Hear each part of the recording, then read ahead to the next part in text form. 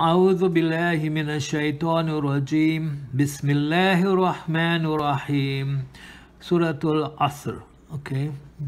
بسم الله الرحمن الرحيم والعصر إن الإنسان لفي خسر إلا الذين آمنوا وعملوا الصالحات وتواصوا بالحق وتواصوا بالصبر. والعصر, see, Ain, but the sword here is tafkhim, so you got to end in the makhraj of the sword. Asr. See, the raw here, when you drop the thing, the fatha, the kasra, sorry, the vowel, you assimilate it. So you have sakin with this. Asr. See? Innal insa.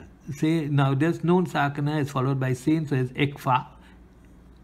Innal mushaddada noon insana lafi khusr. See?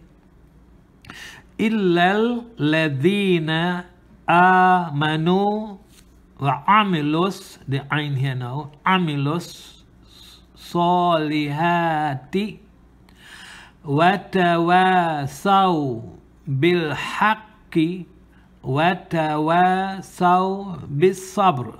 See, very straightforward, don't need too much explanation here. It's mostly words that contain letters that are tafkhim and tarkik. So once you understand that, there's not too much of ruling, Tajweed rulings here. Whatever little, we'll do it in the other set of videos when we explain, when we do more Tajweed, inshallah. Okay, so let me just recite it again with the pauses. Bismillahir Rahmanir Rahim.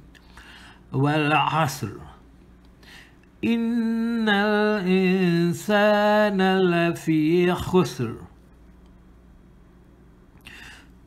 illa alladhina amanu wa amilu salihat wa tawasaw bil haqqi wa tawasaw bis sabr. See? Now I paused here, so I dropped the vowel kasra here. If you don't pause, then you can do the whole thing in one. إِلَّا الَّذِينَ آمَنُوا وَعَمِلُوا الصَّالِحَاتِ وَتَوَاصَوْا بِالْحَقِّ وَتَوَاصَوْا بِالصَّبْرِ. See? So you can choose whichever way you want to do it, if you have enough breath to do the whole thing, or if you're going to pause. But you can also pause at other places. You can pause here, for instance.